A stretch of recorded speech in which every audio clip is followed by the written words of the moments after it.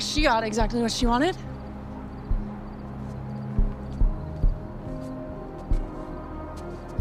You know she's messing with your head, right?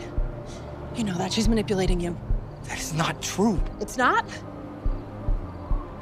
Then how'd you end up here?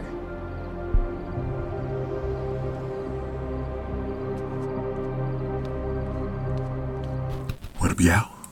This your boy Ace here, and welcome to Afternoons Delight. So this thing right now between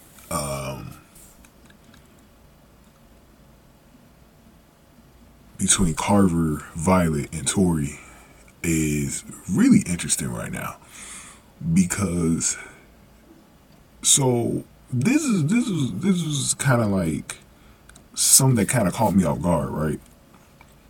So Violet's having her birthday celebration at Molly's, and Carver noted a little bit earlier in this scene that, you know, Tori's working. You know, she had to work and she wouldn't be able to come or whatever. Then, like, out of nowhere, she comes through the door and she's there. And Carver looked super shocked. Like, he looked like, no, she was not supposed to have been there. And she is pissed. So he goes after her outside. She goes back to her car. And he tries to explain that, you know, Molly's, when they hang out at Molly's, is basically like a work function. You know, it's like something that they always do amongst each other. And she doesn't understand that. And she's like, how is it that, you know, you guys are always at Molly's? And then he breaks it to her that it was Violet's birthday. So she's immediately thinking that Violet, you know, might be trying to get back with him, getting in his head and all of that other stuff. And she drives off mad back home. So, you know, she's like super, see, this whole thing is taking a little bit of a twist, because beforehand, it didn't, like, you didn't really know if Tori felt like Violet was a huge threat.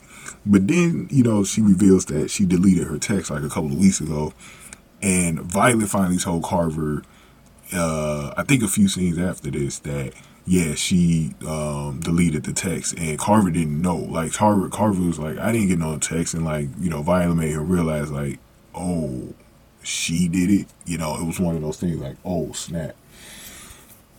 So this situation, Tori seems like she's thinking like Violet's getting into his head, when that's clearly not happening. Like, Violet isn't even really, like, they've just become friends again, and they talked about how they're going to be honest with each other going forward, and that's why she told him about the text. And so Tori's starting to act super paranoid and kind of protective, like super protective, overprotective. And, you know, and it's becoming a problem, because it seems like she's not going to allow him to probably be friends with her. I think that's the first thing. She's not going to allow that.